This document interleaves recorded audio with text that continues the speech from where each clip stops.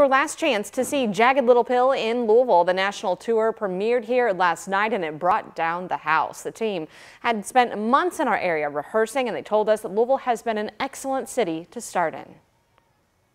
The people are really nice in Louisville and very welcoming, which is kind of an amazing feeling when you're bringing a new musical and you have all these jitters and questions and hesitations about being in a new city and starting a show for the first time, you know, after Broadway. Tickets still available. You can get them on the Kentucky Center's website. And Jagged Little Pill is expected to bring in some big bucks for the city of Louisville this week. Kentucky Performing Arts already bringing in about $16 million a year. And now that it's launching Broadway tours, the state's hoping to compete with cities at the highest levels. Very cool.